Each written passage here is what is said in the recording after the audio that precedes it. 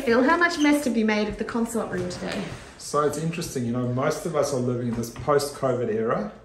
And as you all know, we take our COVID swab and it goes right to the back of our noses. People often say the swab's going into the brain.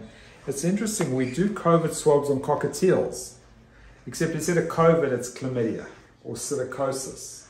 And I'd like to just share how we do it. And it's so similar that the owners empathize. They always say to me, oh, I've just had one. It's easy to explain to someone that it's a COVID swab, and you say, oh no, chlamydia swab. So chlamydia is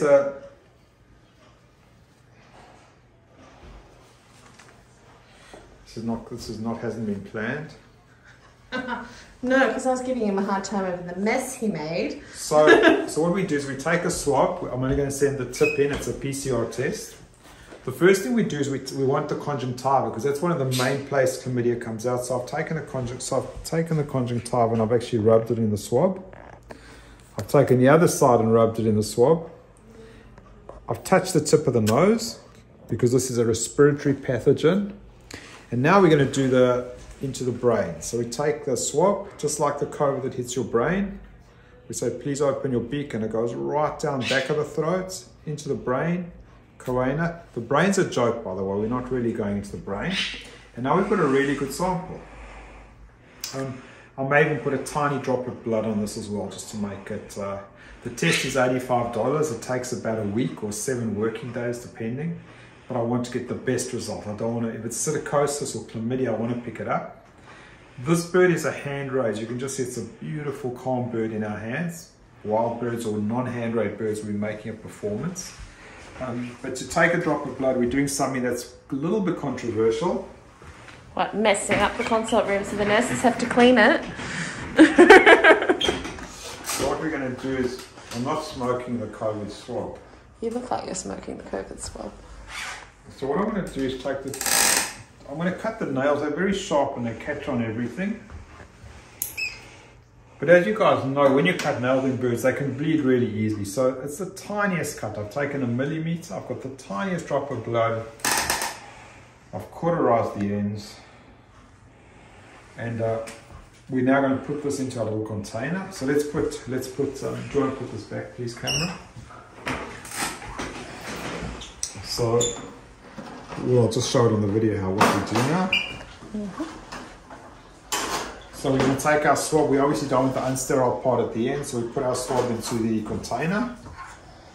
The tip of it is sterile, and that's what nail clippers are used for cutting swabs. And you're not sending in the bit you were chewing on. No, we're not. The bit that I smoked is gone. So there's the bit that we held and chewed on. So, and the lab knows they'll take that end bit. Now, chlamydia is often subclinical. The reason we take this, in our particular case, the owner will ask me what should he do.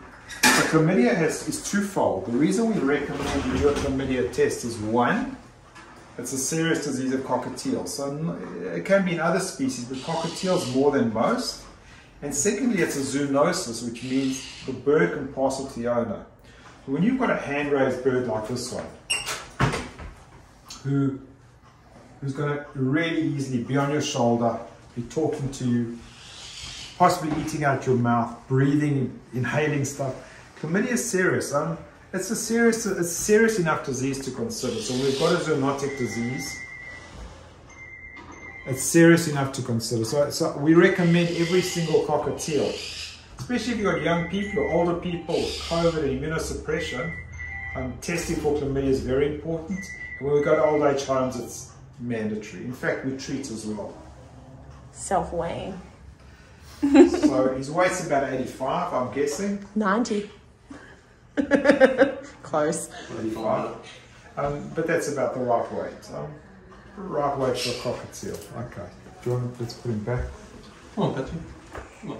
And seeing as though this is a cockatiel specifically, we also do a poo test. And the poo test, we look for a protozoan parasite called Giardia. And the reason we're looking for Giardia is, one, like chlamydia, it's a zoonosis, which means owners can pick it up. And two, it's really common in cockatiels. In fact, it's more common in cockatiels than any other parrot species we see in this clinic. They motile protozoa. We like getting a fresh poo sample. So when I haven't actually told Cameron, but I actually go to the incubator, take a slide and some warm fluid out the incubator. So the slide is warm, the fluid is warm, because I like seeing them moving around on the slide. That's why I actually waited quite a while to try and get a steamy, fresh poo sample, because it's the best chance of finding it. You guys will see when you go to vets, they do a lot of poo samples in birds. In many times it doesn't really help. It's like taking a dog to the vet, and when the dog is sick, taking a poo sample. But I'm specifically looking for Giardia in a cockatiel, and in this particular case it was negative. I've told Cameron this is a new bird to come back once, maybe one revisit, and probably the only test we do then is a poo test. Occasionally, if owners want to go to that next level, we do blood tests, which is a basic blood screen, which tests liver, kidney, etc. Besides picking up issues that may be issues, it gives us a baseline value. And that would be, if you join a wellness program with a cockatiel, those are things we would be doing. The first year we'd include a few tests, and the next year we'd include basic bloods.